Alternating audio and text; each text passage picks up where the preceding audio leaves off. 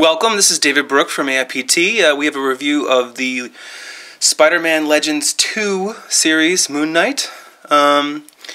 We just got this. It's still for pre-order at most sites, but we were lucky enough to nab an early copy. So let's get started. So first of all, look at the packaging. I like the side pictures here of Moon Knight here. It looks like they're identical, but nice little touch. The back is gives you a little information on Moon Knight himself, as well as all the characters in this series. Obviously, the Build-A-Figure is the Vulture wings, but really excited to open this figure because it's the new Moon Knight from Jeff Lemire's run.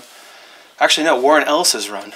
And yeah, let's open this. So, packaging is the same for this Legends, from the Legends series for the last couple waves. So right off the bat, you'll notice that Moon Knight is really in there because his cape is holding him back through this tight window. So you're going to want to grab the cape, kind of pull it through this hole. Ooh, okay.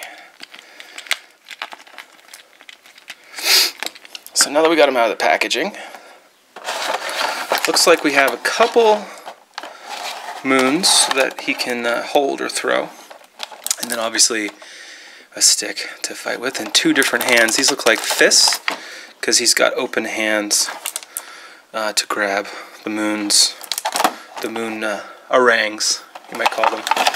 And then you take out the plastic that's holding him. Pretty simple Moon Knight symbol in the back. That's kind of a nice touch, even though it's simple.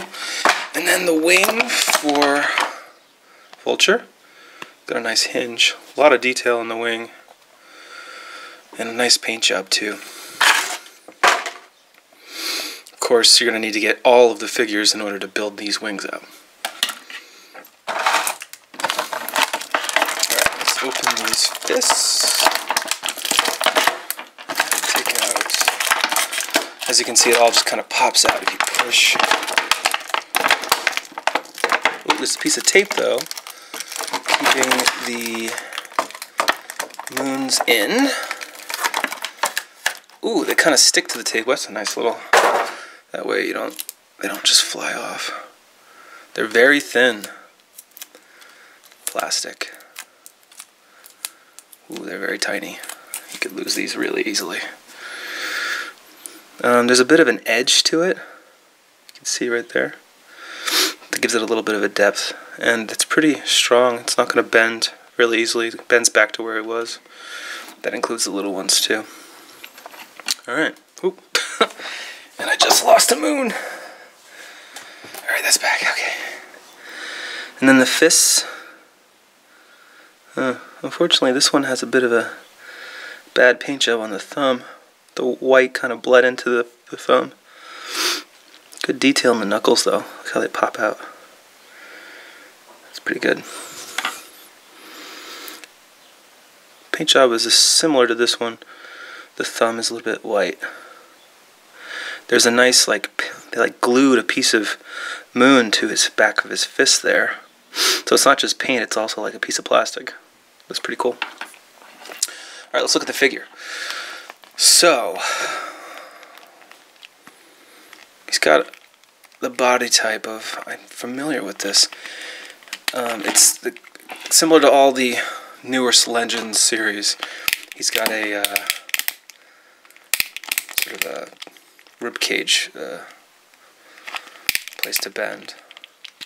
He's got the double hinged knees, and there's good movement in the ankle. There's a ball there. And the wrists are actually kind of interesting because if you can see, they don't bend the usual way. They actually go up and down, as you can see there. Whereas these fists bend in the conventional way.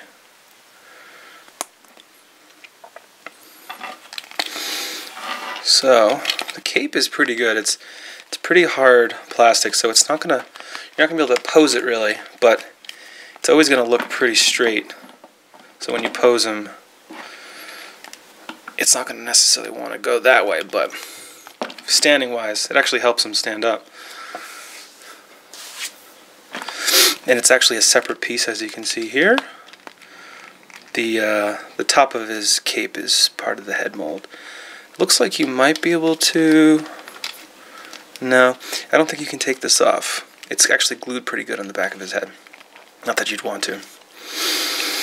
The interesting thing about this figure is you can see the shoulders, the forearms, and then even like the moons on his hands are all glued pieces on this part here on his ankle.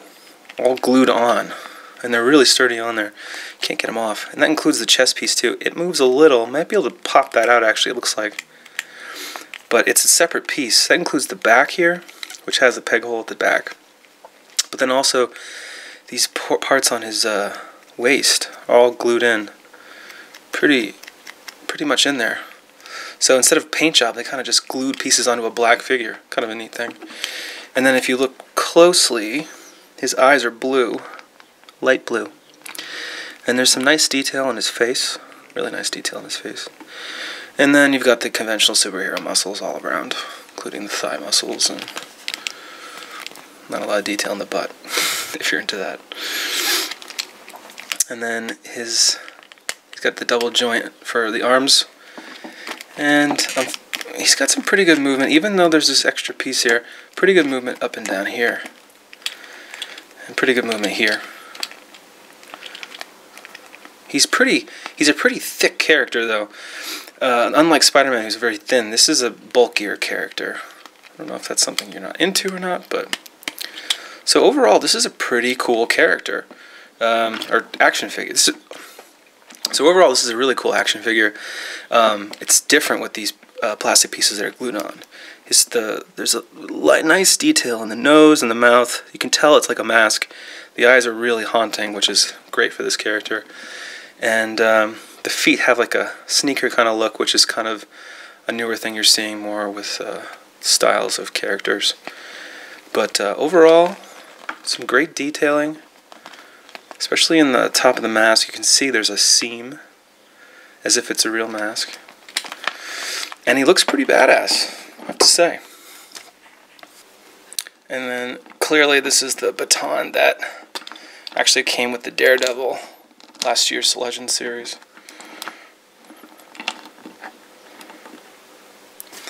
Overall, a good figure, I think. And definitely worth $20.